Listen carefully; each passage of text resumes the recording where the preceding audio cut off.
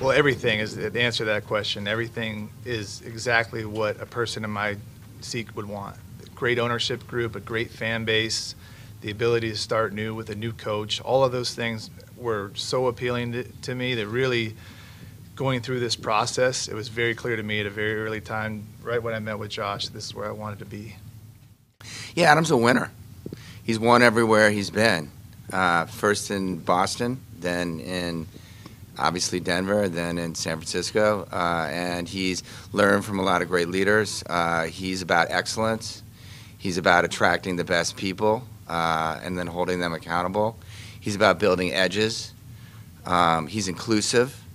He wants people from a lot of different backgrounds, a lot of different perspectives, and so it was a pretty easy decision from my point of view. In terms of how we do it, both of us work super hard. Both of us want to do things from the ground up, one person at a time, but both of us want to take more of a long-term perspective to build sustainable and elite winning. And so I think he was an ideal candidate from my point of view. Big man, every time Josh Harris talks, and he's talked to the media more in 2 weeks than Dan did in the previous 20 years. But every time Josh Harris talks, I start to see, you kind of sense the vision he has to build this thing. But what did Tanner teach us, right? Talk is cheap. What do they actually do? And I think it's so remarkable that it was January 8th is when Harris fired Ron. Like, that was only January 8th. Within a week, he got the top GM candidate on the market. And when Peters says, I want to be here, there's so much to build here, I believe in this organization, I believe in these owners, like Washington as destination, the Washington Professional Football Organization as a destination is so mind-blowing and exciting. And we got to get used to sitting at the cool kid table again as like a collective group. I mean, yeah, we grew up as fans of this team and watched this team win Super Bowls in the 80s and 90s, and this team was on top.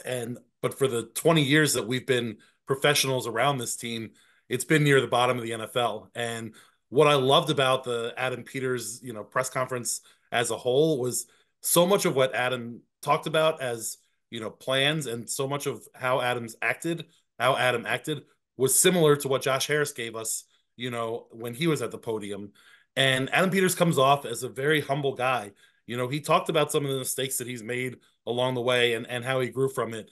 And then, when you get into kind of the structure portion of it, I loved him talking about, hey, like, we're going to get a head coach in there, and then we'll start discussing and evaluating, stuff on down the line. And that really mimicked what Josh Harris was talking about with wanting to get a GM in place, and then they can start talking, head coach and structure and all those different things.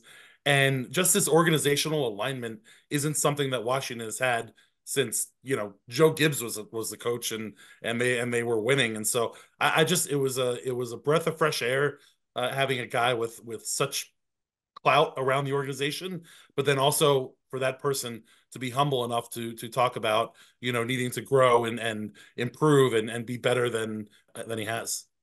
Totally. And I think, he had asked some really good, important questions. I thought it was smart that, when he talked about the timeline for a rebuild, listen, everybody hates the word rebuild if you work for that organization because you don't want to admit that it's the bottom or whatever the case is.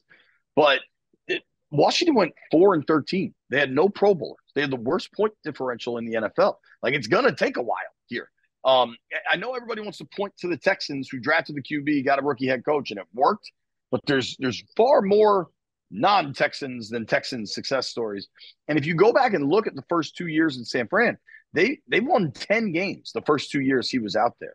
I think he was honest. He's like, there's no timetable, but I know that we're going to compete. I know that our guys are going to do it the right way. And I think you're just better off doing that because as soon as you say, I mean, think about it, Ron was lampooned for saying 4 to 5 years, maybe because there wasn't much progress on the 4 to 5 year plan. But I thought Peters handled everything well. One thing I know that we've talked about a ton on the show, and I think you can go either direction. You've made your case for Raheem Morris. Plenty of folks love Mike McDonald, the defensive coordinator with the Ravens, or Dan Quinn's now available, right? Like, or perhaps available. But what I think really stood out to me, though, from Peters when he started talking about a head coach, and head coach is the next big decision here, right? It's the next shoe to drop. Is he's like, I don't want to put it in a box. It's not about offense. It's not about defense. It's about leadership. And I tend to, I think he's telling the truth. I still think they're going offense, but I think it is about leadership.